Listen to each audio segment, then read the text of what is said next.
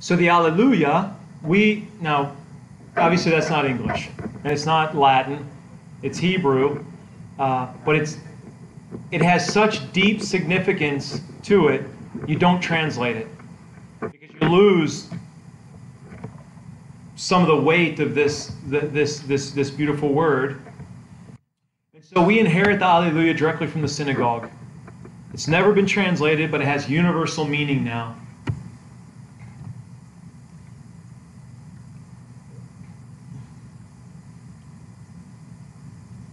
In the East, it's used the most. I mean, they use it all the time, even in funerals. Well, you might say, well, we use it in funerals. But of course, we never ever used it in funerals before until after Vatican II. That's because we had a theological commission that decided they wanted to do a bunch of new things. And what they did is they took a lot of stuff from Eastern churches and they brought it into our Roman liturgy. Now, even Gregory the Great went so far as to prove, I think I have it in here.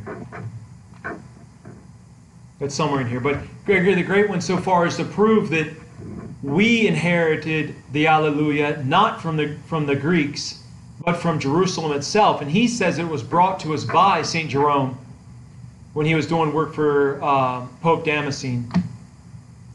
Pope Damascene? I will look. I think I had that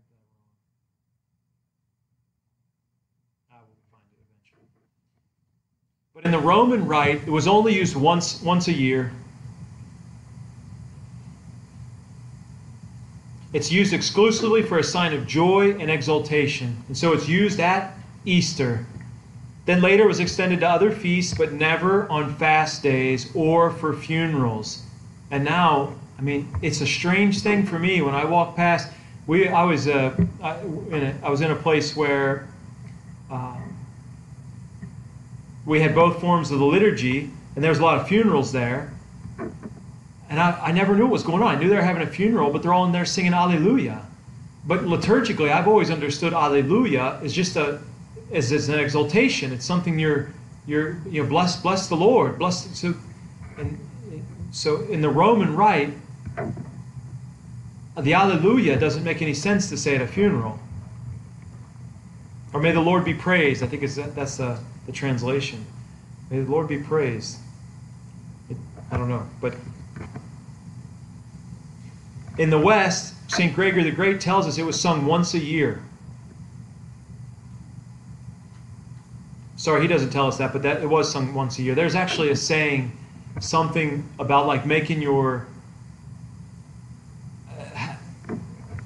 It's a Latinism. It's one of these phrases that you say, I can't remember what it is. It's something like, that I may be able to hear the hymn.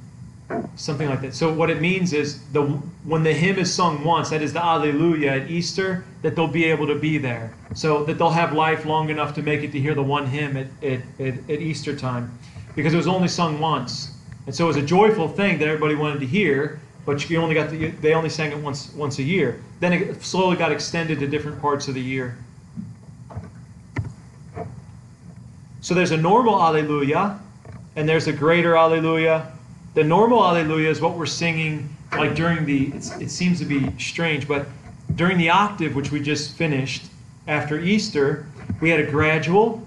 So we finished the epistle, then we had the gradual, which we just talked about, and at the end of the gradual, we have the Alleluia. It almost forms one continuous song or chant. But now, there's no gradual. So the octave ends. That was called the normal Alleluia. And now we get to the Paschal time, so until for the next 50 days we're in Paschal time, and now we have just the Alleluia. There's no gradual, just the Alleluia, and that's called the Great Alleluia. It's to celebrate this whole season of Easter. There are certain times where there is no Alleluia, like we just talked about, so they'll have a tract. The tract will sometimes even replace the gradual.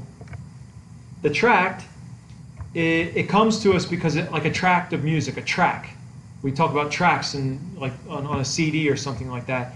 That's where it gets its name. It was different than the gradual, which was a responsorial.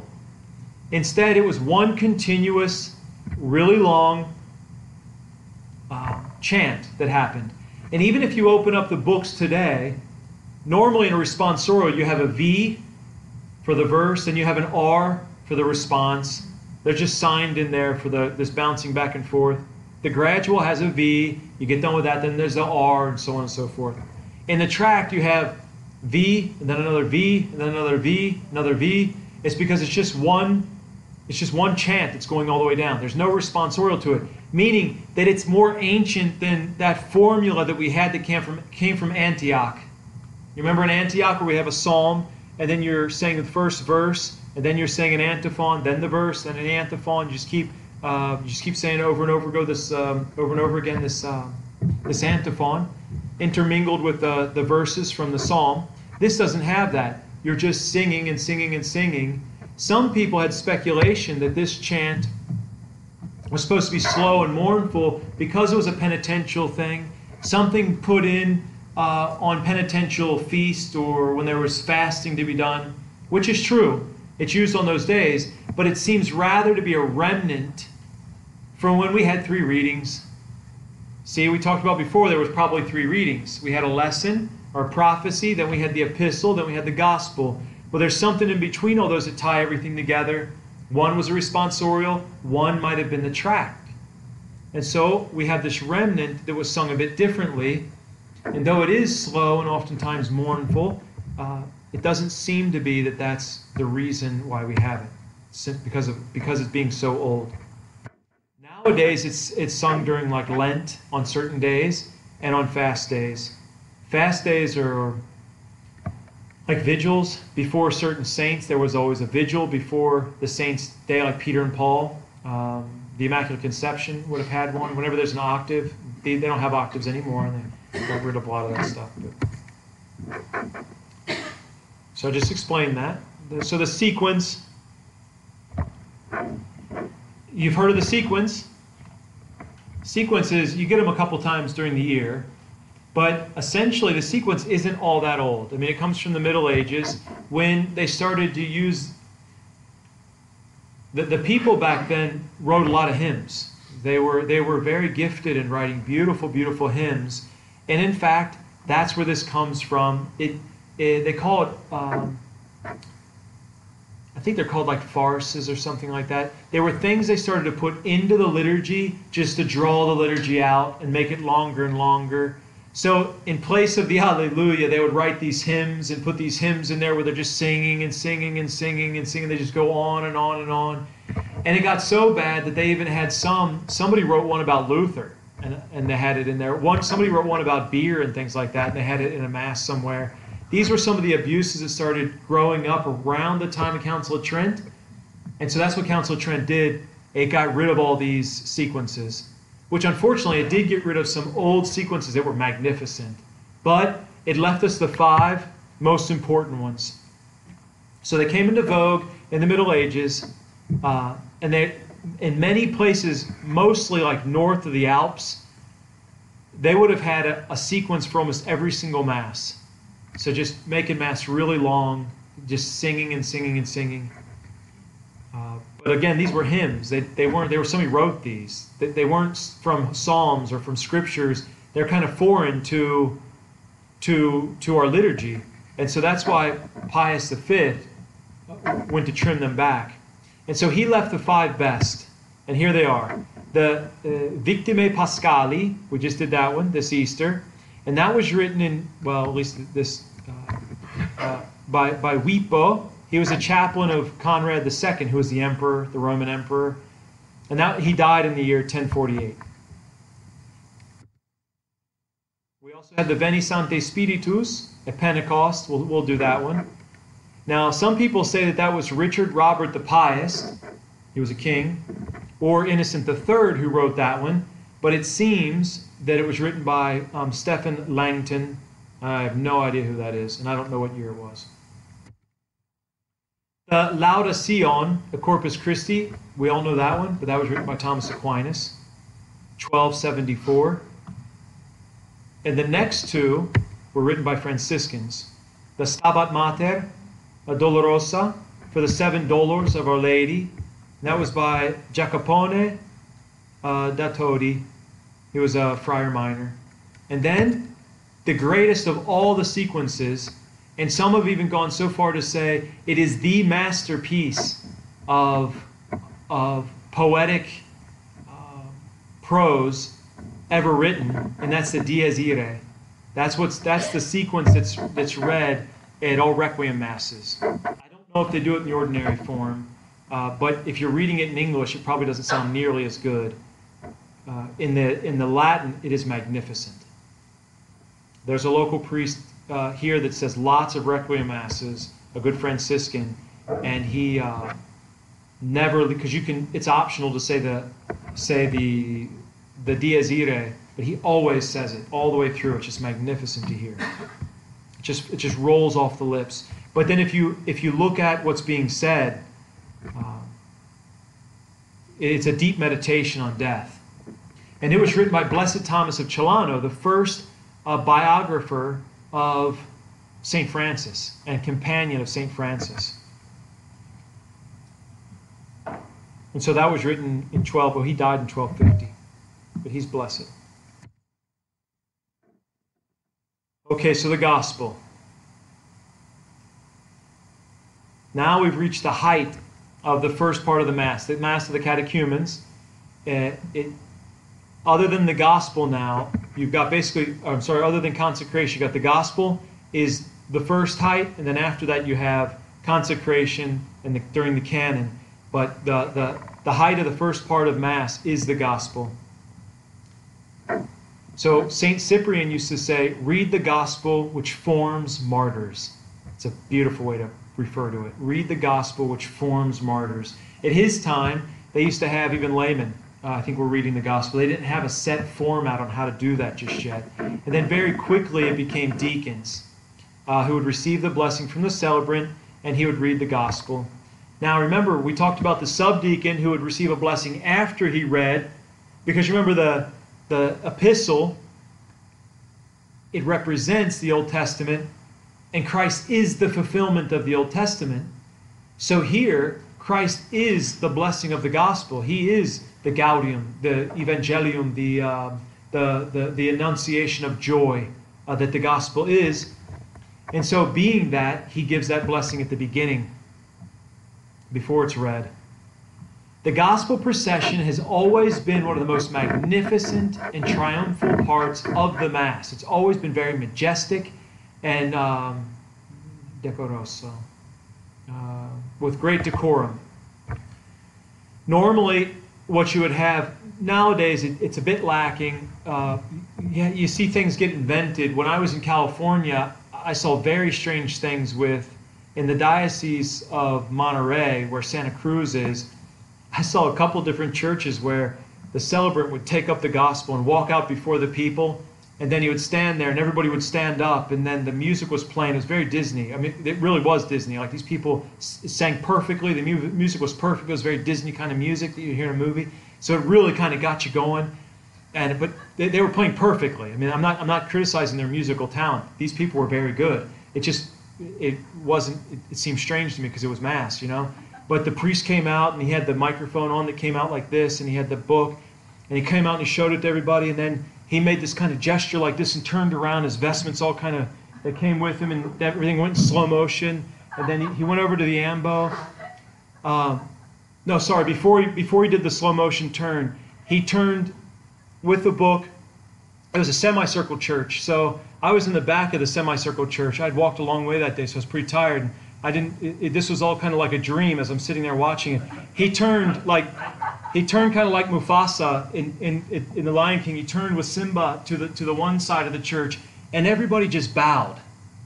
And I'm watching, like, half the church, it was a third of the church, they all just bow down, kind of like this, and he's holding the book there.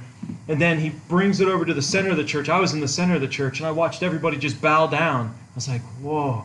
And then he turned again to the other side, and they all did the same. And then he did the slow motion kind of matrix move, and then all of his vestments, and he went over, he pronounced the gospel, and afterwards he had to put it on, there was something out in front of the ambo so you could see the book the whole Mass, which I'll get to, probably isn't all that bad, but I saw that again in another place where somebody tried to do that. They probably saw him do it, and then I went to another church 8 miles away the next day, and they had Mass. nobody knew to bow. So he was doing all the great stuff, but nobody knew what to do because they hadn't seen that yet. So the thing is, the way it used to be done, and it had been done that way for hundreds and hundreds of years, is you had the two acolytes grab their candles, because the candles are very significant. Then they had the incense, because the incense is very significant. And then you had the deacon. He takes the book up and he lays it on the altar while the priest is over reading it at that time. And then he kneels down, says his Munda Korman, the words of Isaiah. Remember Isaiah when my lips are not pure, O Lord, and they take a coal and they purify my lips, O Lord. So there's a whole beautiful prayer to be said. Then he asks a blessing, and then the priest gives the blessing over him that he'll have the ability to pronounce these beautiful words. And then he picks up the book after kissing the hand, receiving the blessing, goes down, everybody genuflects. There's the two acolytes lead with their candles. The thurifer comes in behind them. The subdeacon goes in between the two candles. They're all now facing north. So the subdeacon, I should have put a picture up here, but you got the two candles, you got the subdeacon, they're facing to the other side of the sanctuary. The D comes up, you got the master of ceremonies, you got the thurifer. Now they're going to incense the book very majestically. At first, in the old days, they didn't incense the book, meaning a long, long time ago. The incense, like we talked about a few, maybe weeks ago, that incense was because you followed somebody in honor, in dignity. Somebody of honor and dignity. You carried that thurible smoking with incense, because that's what you did for, dignified people. That's what you started to do for the bishop. So now that's what we're going to do for the Word of God. Then later, it got to the point where you incensed the book, and then the thurifer just stood there. Afterwards, that book is taken and be kissed by the celebrant. So after the pronunciation of those profound words in the gospel, there's no song sung. There's nothing else done. The only thing the church can think to do is kiss it. That's how beautiful the action is of proclaiming the beautiful words of Christ in the gospel. The only action the church could think to do after that is to kiss the book. It's fantastic to reflect on as an expression of joy. And so that procession would mount and go across, and that's why that gradual is being sung. Oh, yeah, question. Would that have the meaning that Judas kissed Jesus and then that was right before his passion? No. It would have complete significance of the great joy of hearing the Word of God, and the only way to express that joy would be to be a kiss. It's an act of love. When somebody loves something so much they want to kiss it. And so that's what the priest is doing there. It's that exuberance of being filled. Think about it at Emmaus. Our Lord, who is the Word, He is the Word. As He walked with them and expounded on Scriptures to them, what happened? Their hearts were on fire. Right? This is what happens at the gospel. If anybody takes the gospel and sits down with it seriously and reads it and reflects on it, their heart is on fire, because what you have is you have truth speaking to someone who was created for truth. And that can only do one thing except set that soul on fire. And so as our Lord did that to the souls walking to Emmaus, so He does to the priest in the holy sacrifice of the Mass. And so the priest, the only expression the church can think to give him is kiss the Word of God. Because that book represents Him even in His person. It went so far as in the Middle Ages, they would go so far as to, and this is where it isn't so far removed, the strange stuff they were doing in the Monterey diocese with the Mufasa kind of bowing stuff, but they would go so far as to take the Holy Scriptures for the Evangeliarium, and they would put it on a throne, and they would process it around on a throne. And they would put it in a jacket of all gold, real gold, not just like this fake gold that we would go buy at Joanne Fabric. They would put it in real gold with rubies and diamonds on it, because that book represented the Word of God, God Himself. He was enthroned in there in written word. And this is the jubilance that you find in the priest in his gesture to kiss it. Because the first thing that he says after that is, per evangelicum dicta per evangelica dicta deleatur nostra delicta. So through the pronunciation of the Holy Gospel, may our sins be blotted out. Because it's charity that's written there.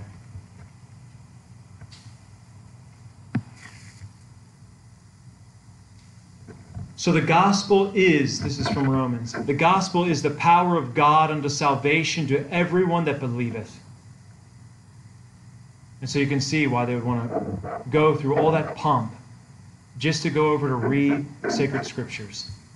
So, any questions on the first part of the Mass? In the previous slide, you had lines. Oh, let me tell you about that. So the ambo, here's a couple more things I'd like to put in. Sorry, I didn't look at the slide. When the gospel was read, it was so serious.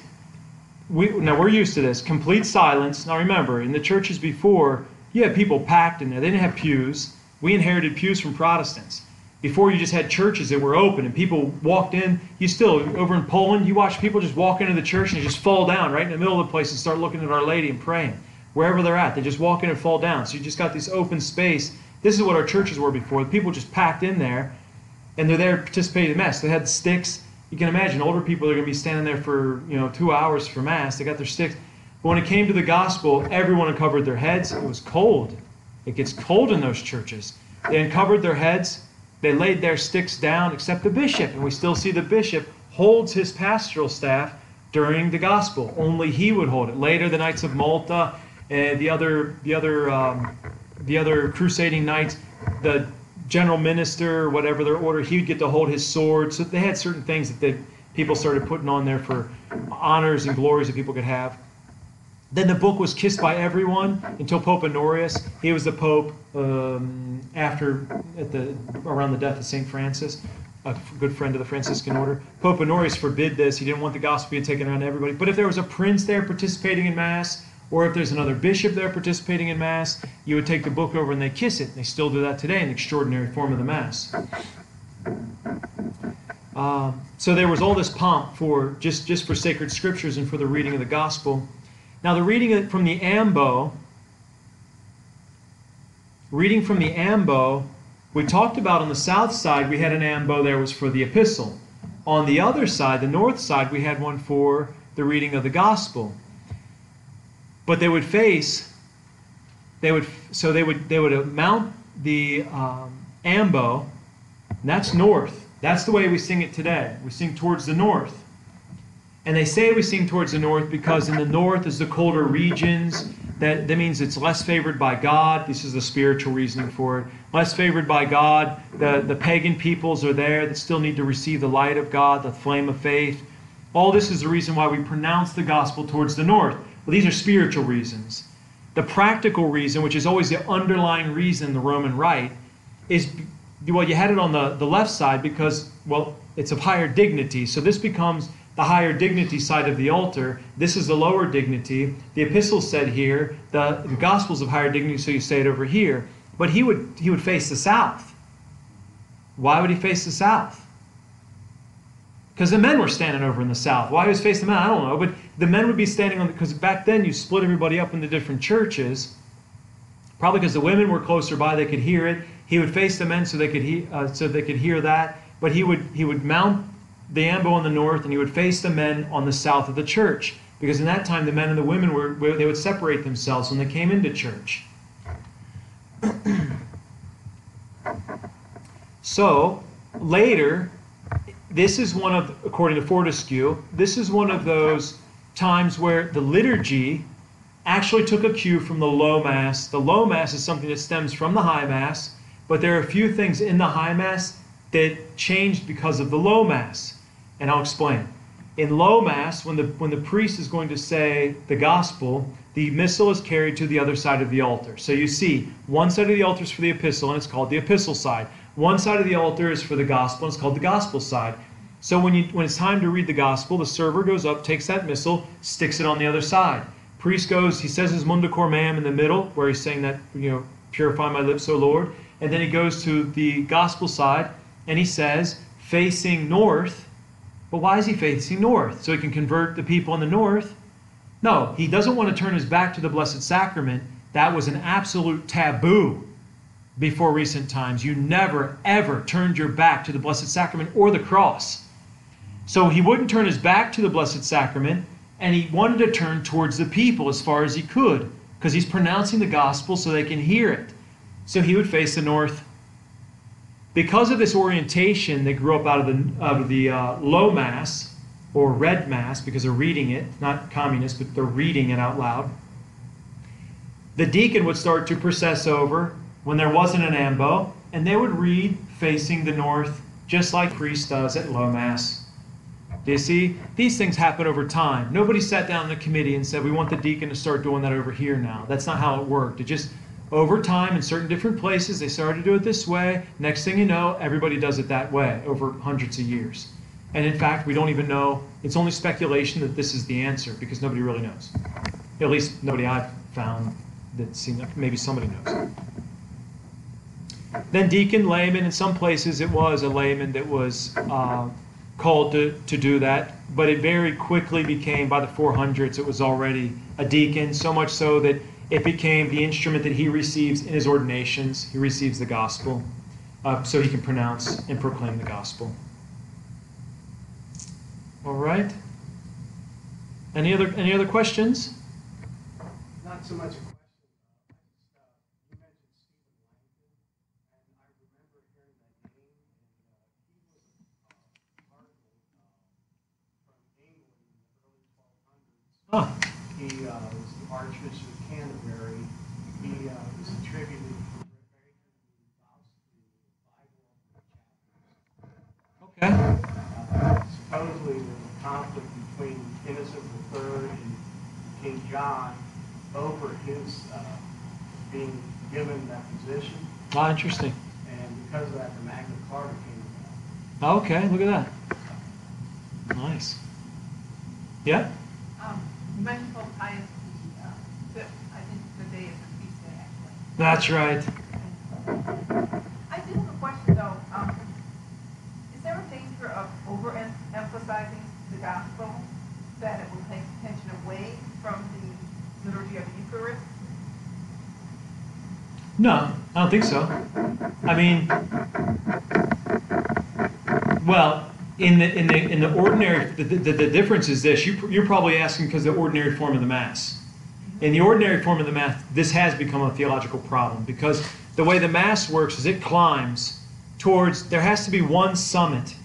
Now, the Gospel is one of the summits in the Mass, but it's not as high as the Eucharist, because we're not there for the Gospel. The Gospel is something that nourishes us and enriches us deeply, but not more than the flesh of Christ.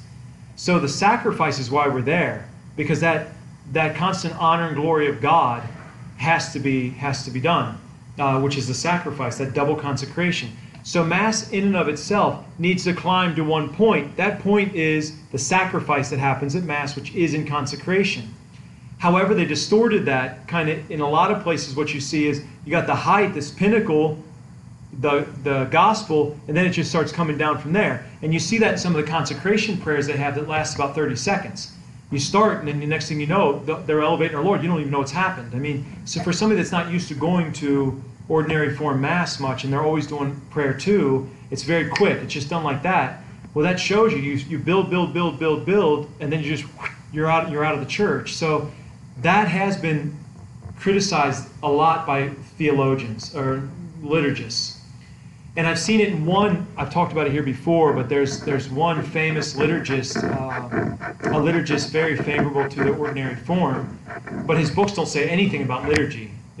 His name's Auger, very critical of anything traditional. But whenever he writes, this is heretical, whenever he writes about the Eucharist, he always puts the liturgy of the Word and the liturgy of the Eucharist.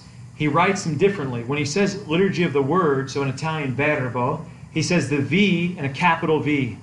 When for the Eucharist, it's a little e. Now that's just offensive. I mean, the thing is, they almost despise the Eucharistic sacrifice that's happening there. They don't seem to want it to happen. Some of these liturgists that would go so far as to say, capital W versus capital or lowercase e. I mean, these are just strange things that show we might not have the right take on things. So you're right. In the new Mass, in some places, the way it's done, that it's disordered. distorted, is what we can say. And Cardinal Ratzinger talks about, I believe he talks about that in this book. I'd have to look that one up. It's been a while. I think he talks about that one in Spirit of the Liturgy. I'd have to check, though. I don't remember off the top of my head. Any other questions? No questions. All right. We'll say a quick prayer. In the name of the Father, and the Son, and the Holy Spirit. Amen. Agimus tibi gratias omnipotens Deus pro universis beneficis tuis qui vivis et regnas in saecula saeculorum. Amen. Glory be to the Father, and to the Son, and to the Holy Spirit. As it was in the beginning, is now, and ever shall be, in the world without end. Immaculate Mediatrix of all graces, pray for us. In the Father, and the Son, and the Holy Ghost.